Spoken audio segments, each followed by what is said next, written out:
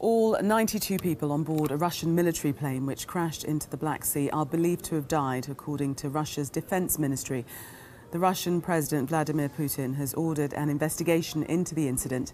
The aircraft, which was carrying members of a Russian military choir and a number of journalists, came down just minutes after taking off from Sochi en route to Syria. Well, Ashish Joshi has been following this story, and sadly, it seems as if it's just a recovery operation now. It is just a recovery operation as far as the Russian authorities are concerned. We've just got new pictures coming in from the search site. This is just off the Sochi coast, the Black Sea, a resort for Russians.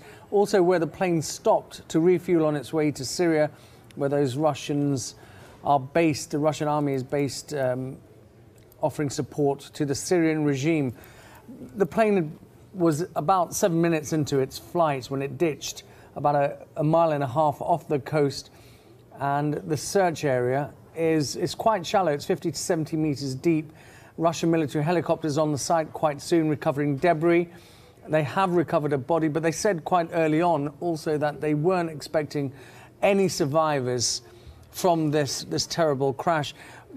Of the passengers, the people on board, there were 8 crew, 9 journalists, and there was also the Alexandrov Ensemble, the famous military band, and they were on their way with their conductor for a number of concerts and New Year and Christmas concerts to raise morale for troops who are based in Syria.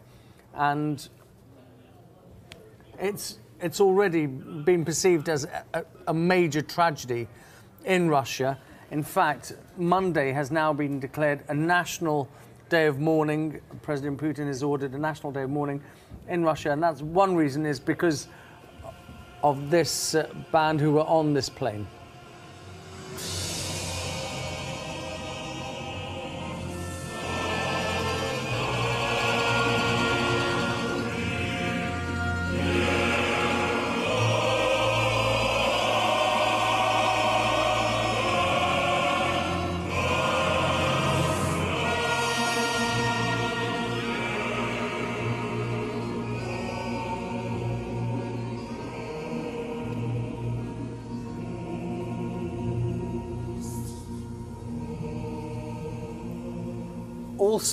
Also on this flight was Dr. Elizaveta Glinka, or Dr. Liza, as she was known in Russia. Famous humanitarian. She was a doctor who went to all the war zones and working for humanitarian causes, bringing children back for treatment to Russia. She's almost celebrity status in Russia, so that's one of the reasons why Monday is now a national day of mourning. We can listen to what the Russian Defense Ministry had to say about today's perceived accident. They're not treating it as a terrorist strike yet. Now at a distance of 1.5 kilometers off the Sochi coast at 70 meters deep, parts of the aircraft body have been discovered. The search operation continues. 4 vessels and 5 helicopters are currently operating in the plane search area, as well as drones. Reinforcement has been dispatched to the area.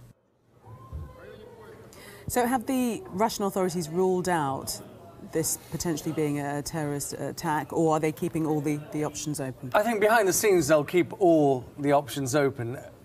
There are investigations which are ongoing. That's standard procedure. You have a military plane which ditches into the Black Sea. But what they were quite keen to stress early on is they don't believe this is a terrorist strike because this is a military plane. Had it been a civilian aircraft taking off from a civilian airport, that would have been quite a possibility. But because this is a military plane which takes off and lands inside a military compound, they think that they are pretty secure when it comes to threats of terrorism strikes. But certainly this is a terrible day for Russia, and Monday has now been declared an official day of mourning. It's a terrible story. Ashish, thank you.